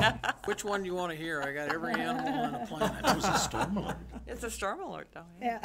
It's a storm alert, by the way. In difference to the fact that most of us have been sitting here since 5:30 this evening, if we could expedite this issue and the rest of the agenda, I would appreciate it. So, in my personal opinion is I don't think it lends a lot of discussion content to the talking about designing how many plants come out of Tiedemann's Pond tonight for this issue. This issue is far greater and far bigger than that, and it simply is a question. Do we put a question in front of the populace of the city of Middleton? That's all it is. We can debate how much that is, and we can debate when and everything like that, but I think all of us gathered around this table at one time or another, and having spoken to most of us, would agree that a $15 stormwater fee is pretty low and probably needs to be raised. So this gives us an opportunity to throw that out to the public, and if they go thumbs up, we're in good shape. If they go thumbs down, we got a problem. So if we could just kind of move this on and not plow this ground over 10 times. Okay, so I got few comments and then you. I think what's really important here is, which we are not even addressing, the single most important challenge for us to address, that even if we had that kind of a rain, that we don't have the floods. That means working with Madison, if you were to look at that from where our stormwater comes from, big part of is coming from Madison and Springfield, and I didn't even realize the stormwater from Menards and from the West Town Mall, all of that is coming here to the south side to Middleton. So working with others so that the water stays where it is, and that by itself, that we won't have the damaging effect which we have. Otherwise, if we don't do that, and we repair these, we are at square one again. You can keep on spending money and go through the process. So I think that actually is should be a higher priority. Well, Susan, you have spoken, Mike, and then Susan. Just to comment on the cost, when we submitted the FEMA application, it was less than 1 month after major rains, and we still had facilities underwater at that time. So it was very hard, very difficult to get estimates. And so most of it was scientific guesses on the staff's part. Guesses. And now we're getting to the point where we're getting real estimates from engineering companies. So there is going to be a variation in cost from the FEMA application to what we see coming forward. We knew that all along, we talked about it too. I just want to make sure you knew that. And as far as the FEMA meeting next Tuesday, I don't know that we'll expect to have actual dollar amounts, but we will be working with a person from FEMA to try to get to that point, hopefully within the next few weeks, so that we have an understanding from FEMA. But at best, from discussions they've had with staff, we're looking at support for areas that were already engineered in the creek corridor, not the areas that were not engineered. And about half of the creek corridor, I'm just speaking roughly here, was not engineered. So there's those cost estimates, it was in the neighborhood of $5 million for the creek corridor, about $2.5 million if that estimate is accurate.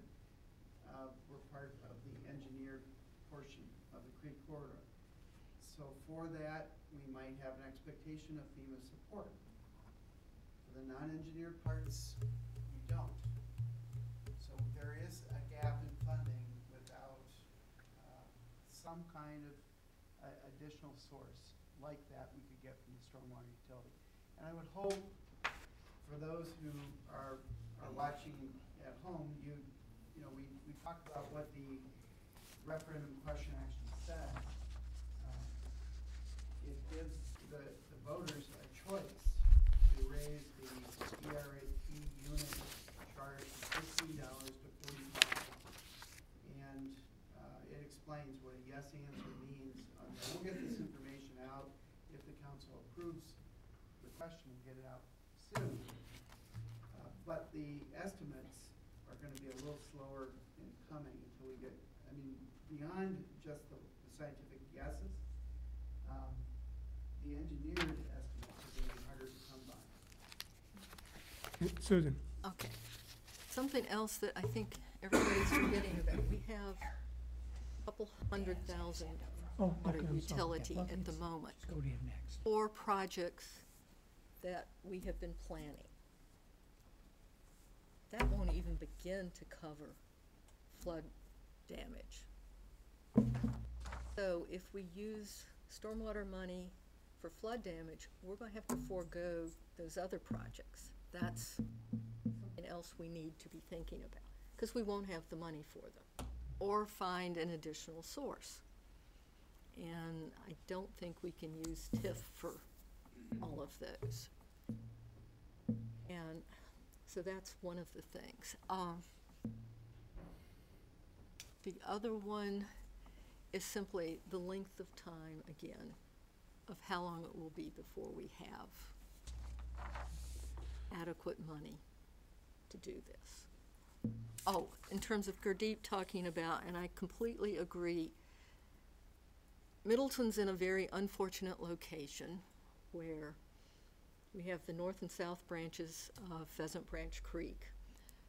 The south branch starting about Menards, that big detention pond at Mineral Point in the Beltline. It drains into Middleton. And a significant portion of the county going towards the northwest drains into Middleton. Solving those issues is going to take a long time. It's got to be county-wide, got to get through the county board. I'm on the Lakes and Watershed Commission. We're looking into it. They're doing studies, trying. The first one is simply getting the lake levels down to at least the mandated level. And that's a problem because the DNR regulates that. This year, to drain the lake after the flood, it meant violating DNR regulations in terms of having to cut protected endangered plant species all up and down the river to get, so the water will go quickly down the river. I've heard estimates of when other municipalities have tried to get levels lowered by the DNR, it's taken several years. This is going to take years to get the bigger problem solved. So I think we should not drag our feet. Thank you. I got a question for our city attorney. What's the procedure that you have to go through to call a question? Well, Dan still needs to speak. He hasn't had a chance. Dan, go ahead. Thank you. And then maybe at least Okay. give everybody a chance. When you talk to anybody who lives in Middleton and you ask them, why did you move to Middleton? What do they usually say? They usually say the schools. They usually say our public lands, our conservancy. How many times have we heard that? All of us. Every single time when we put out our surveys, that's what people talk about. So there's really no fairer way to do this than to go to referendum. Ask the people what's important to you. I think that Joanna's idea of, totally agree with sunsetting is the way to go so that it, folks know that it's for a short period of time. I also agree with Robert that I think the one thing that we've lacked is not the reasoning why we have to do it. I think before it happens, there's gonna have to be some more education. When somebody asks you for money, generally speaking, you ask why.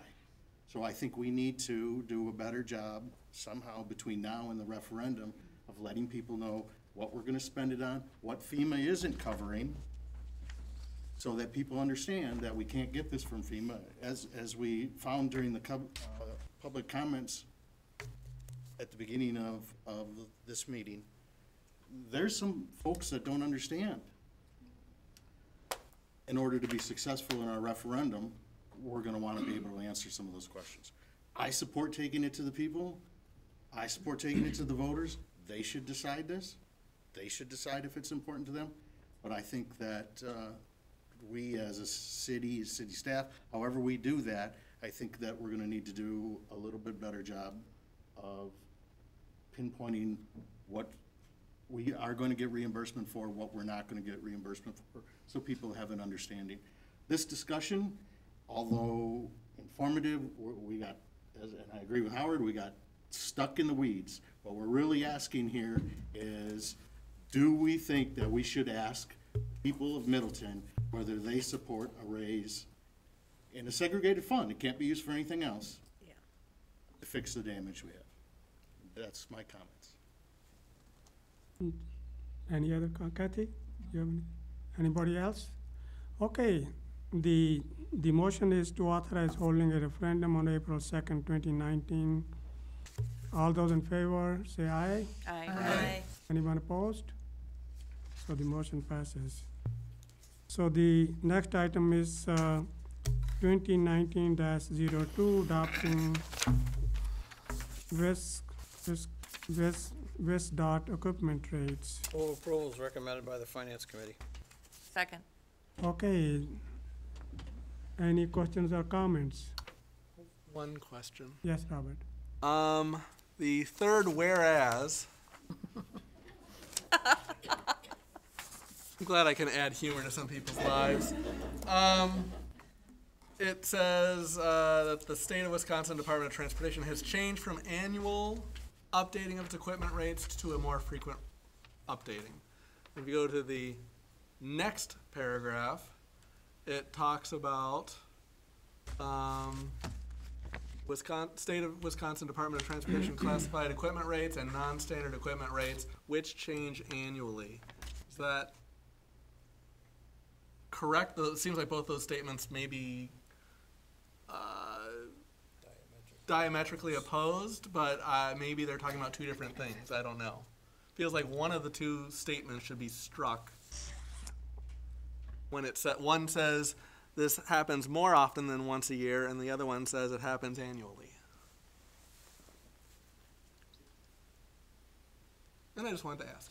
Yeah, they used to be calendar driven, and they're not anymore. So I can't even promise that they are updated at least annually, but sometimes they're updated more often than once a year.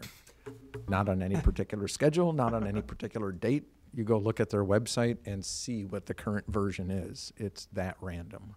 So given that information, and thank you, Sean, I guess I would make a quick recommendation that we just strike the 3 words and whatever commas need to be stricken as well, which change annually. I don't think those 3 words add anything to this document.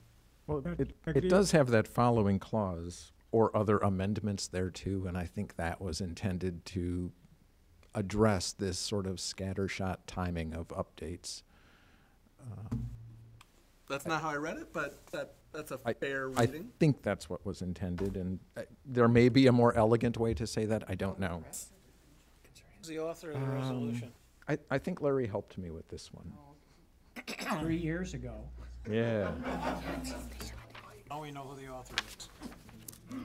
Okay, so are you okay, Robert, or you want to change those 3 words? I probably got the decimal in there. I guess I'll live with it one way or another, so if people want to just leave it the way it is. Okay, any other comments? Okay, all those in favor of this motion adopting the equipment rates, say aye. Aye. Anyone opposed? So the motion passes unanimously. Resolution item number 3, 2019-03, to accept the report concerning adverse impact of the Pleasant View Golf Course from future improvement to Pleasant View Road. Full approval is recommended by the Finance Committee. Second. And just recognizing that the version adopted by the Finance Committee is different from the Yes. version in everybody's This one here. original packet. It has Larry's footprints all over it. Yeah, one's corrected by Larry, so. I have a question. Did we get a second? Yeah. Yes. Yeah, we have Okay, a yeah. second. I have a quick question. Have we decided, I don't recall voting on, is there gonna be a stoplight there or a roundabout? There is gonna be a roundabout? The last meeting of the Public Works people were, I would say, relatively insistent on the fact that there's roundabouts along there. And this, And in this adverse report is based on? Both. Both. Okay, all right. It will be. So it won't The change it? roundabout actually had less of a impact, I think. They Than the moved- stoplight. They moved the roundabouts and moved the road just a hair, and it's fine. Okay, Okay. thank you. I'd just like to say, Larry, thank you for this update. It changes a lot about how I feel about this. So, Okay, any other questions or comments? Okay, all those in favor of the motion as updated version of Go to the back page of this. this resolution by Larry, say aye. Aye. Anyone opposed? So the motion passes. 2019-04, establishing salaries of non-represented employees. Move approval is recommended by finance. Second. Any questions or comments? Okay, all those in favor of approving 2019-04, establishing the 2019 salaries for non-represented employees, say aye. Aye. Anyone opposed? So the motion passes. So the next one is CSM plat, final plat, Red Tail Acres subdivision, 4821 County Q. Move approval. Need a second? Second.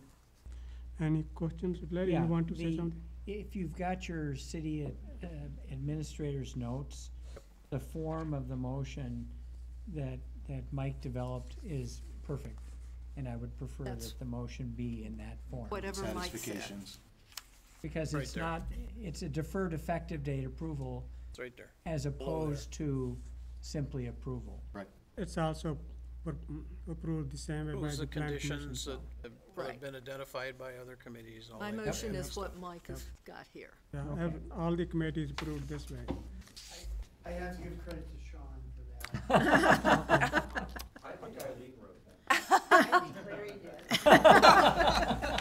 Okay, you all did a great job, so. Any other questions or comments? Otherwise, all those in favor of this motion say aye. Aye. Anyone opposed? So the motion passes unanimously. Easements. This is the item number 1, underground electric gas main easement for Stagecoach Trail Apartments and future trailhead. Move approval. Second.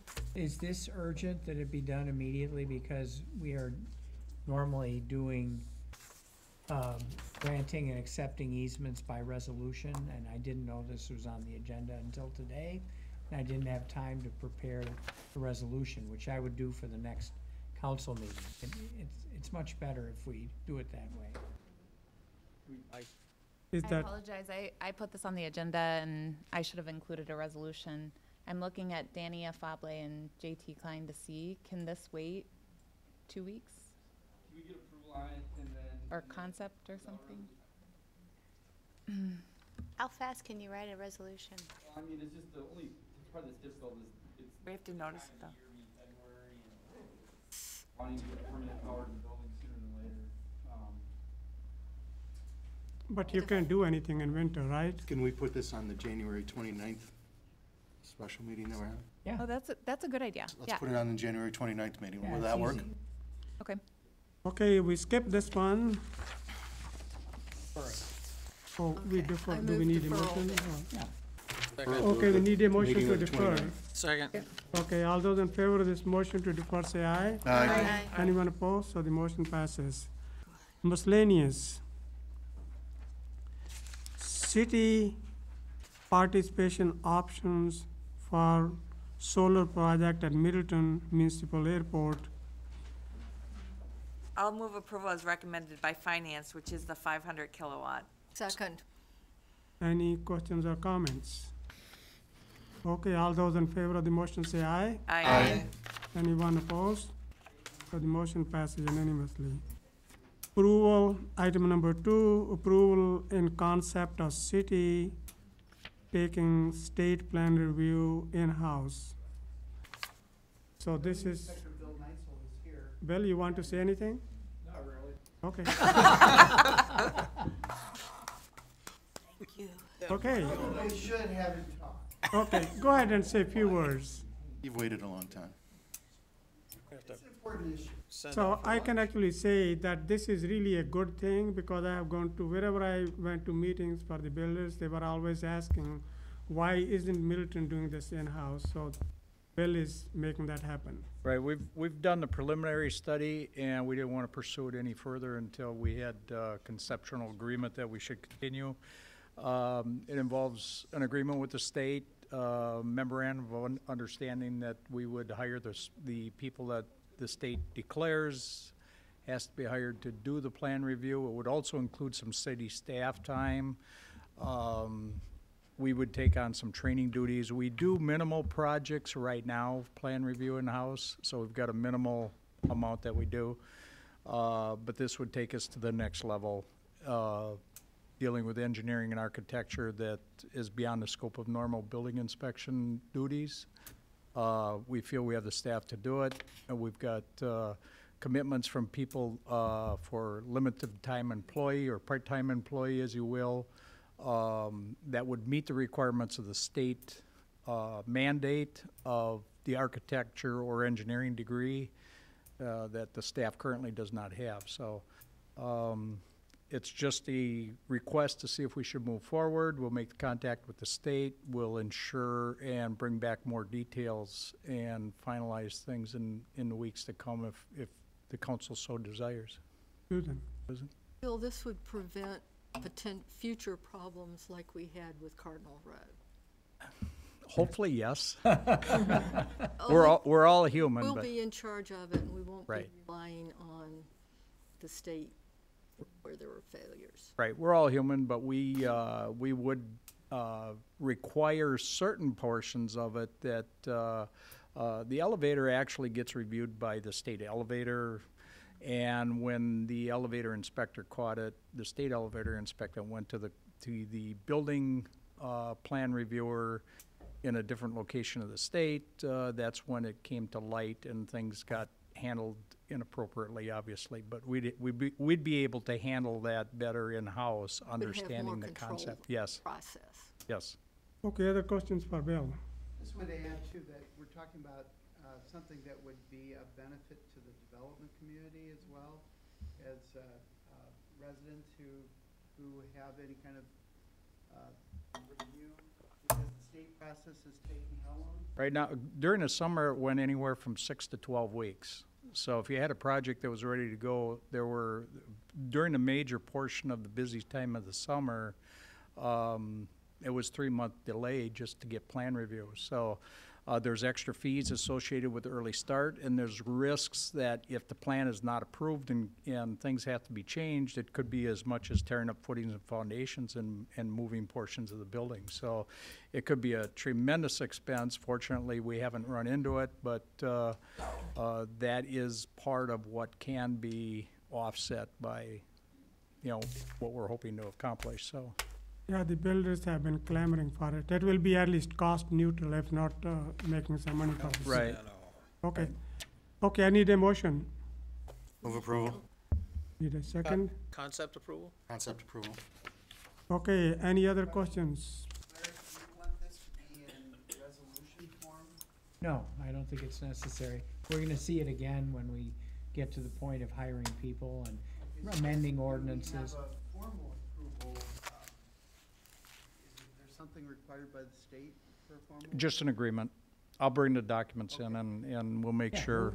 all those still Yeah. have to be approved. We might call this a comfort resolution without a resolution, but it is, I think, satisfactory, given all the remaining steps that have to take place.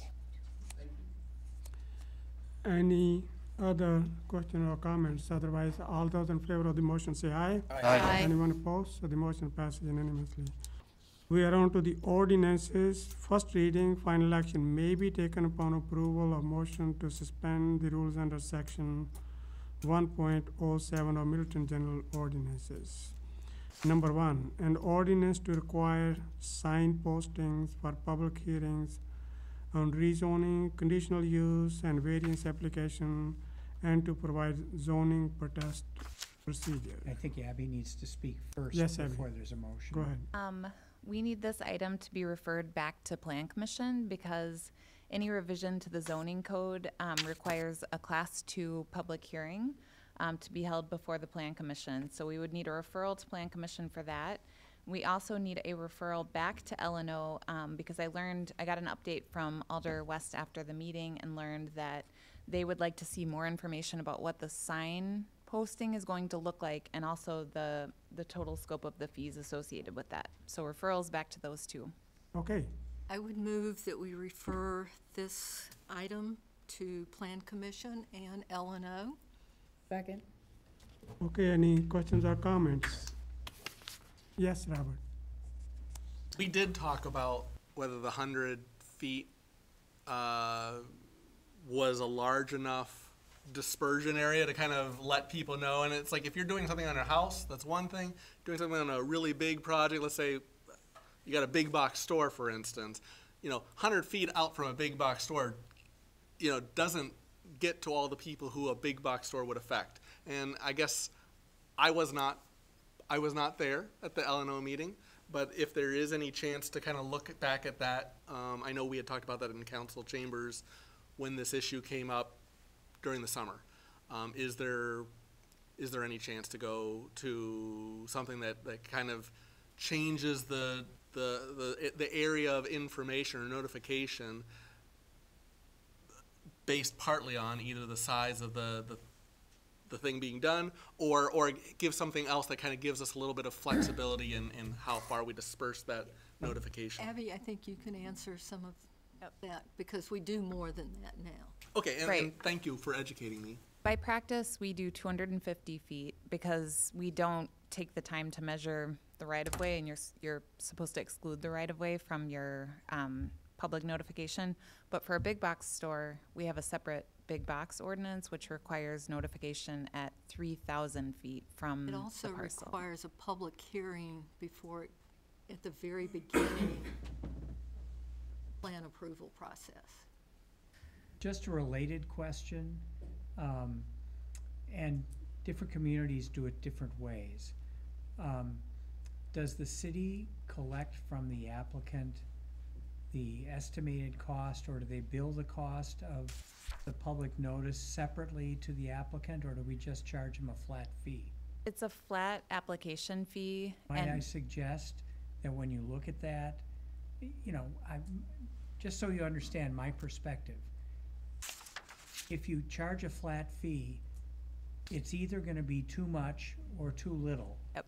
The odds are it's normally gonna be too little, which means instead of the person who is trying to change the status quo bearing the cost, all of the taxpayers in the city bear the cost.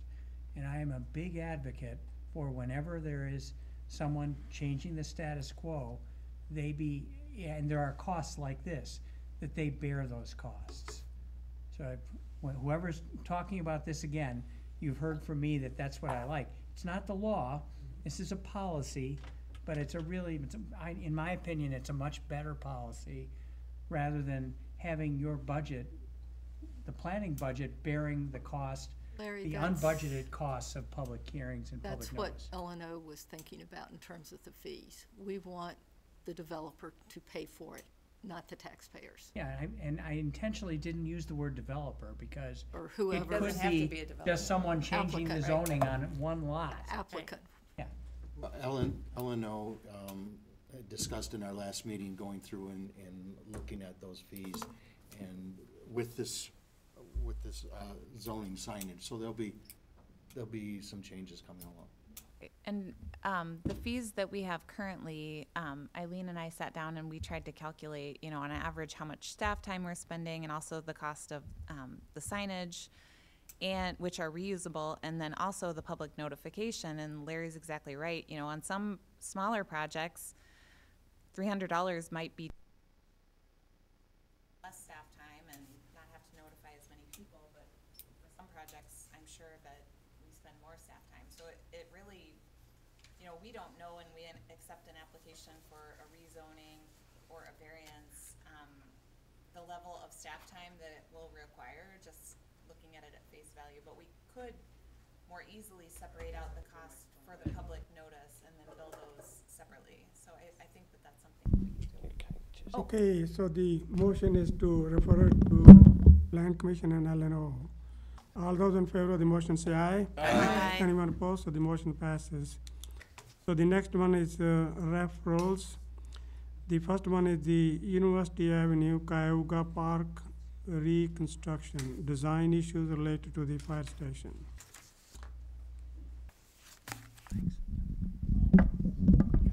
Yes, I'll move approval as recommended by Public Works.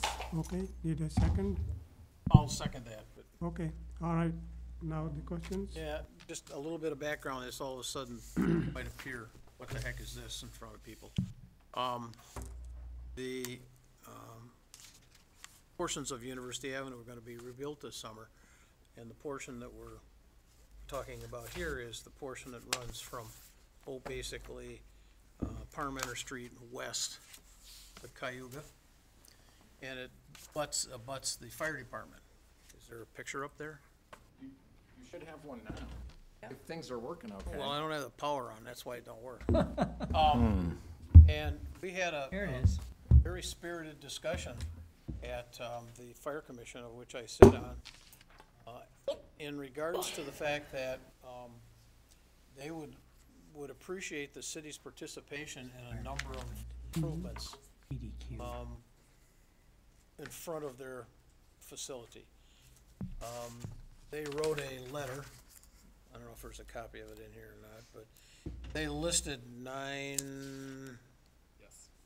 9 different things which they would appreciate the city give consideration to doing when we reconstruct the road.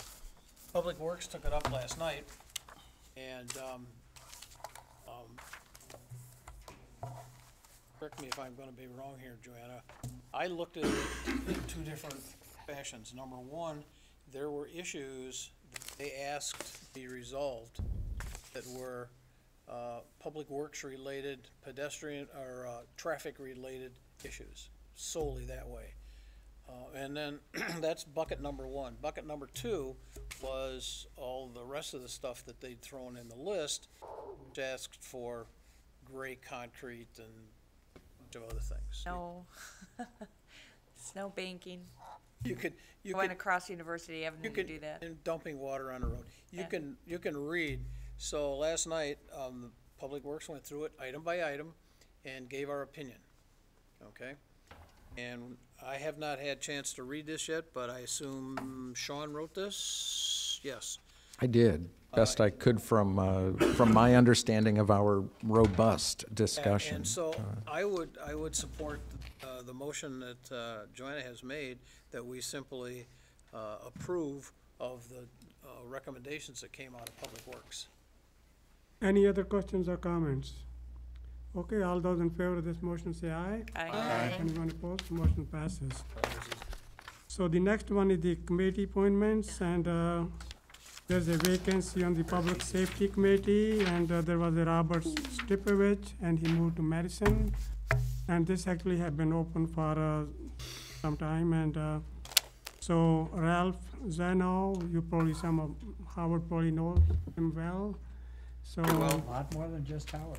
Oh, okay. Goes back to Larry. Okay. A couple of the old timers out here. So I have talked to him, came Anybody across. with gray hair, no, Ralph Came across really well. He was on the city council. He also was the first one to put the city code on the internet, and he. I'll was move the approval of Razzle now. Okay, need a second. I'll second. Any questions or comments? All those in favor of the motion of approving Ralph to the Public Safety Committee, say aye. Aye. Anyone opposed? Need a motion? I would like to, on this form, it would be helpful to have why they want to be on a specific committee. Okay. Or what skills they might bring to it. Can't necessarily get that out of what they fill out. Yeah, okay, thank you. I can talk to you and, okay, need a motion to adjourn. Motion to adjourn. Okay, we are adjourned. Thank you, guys.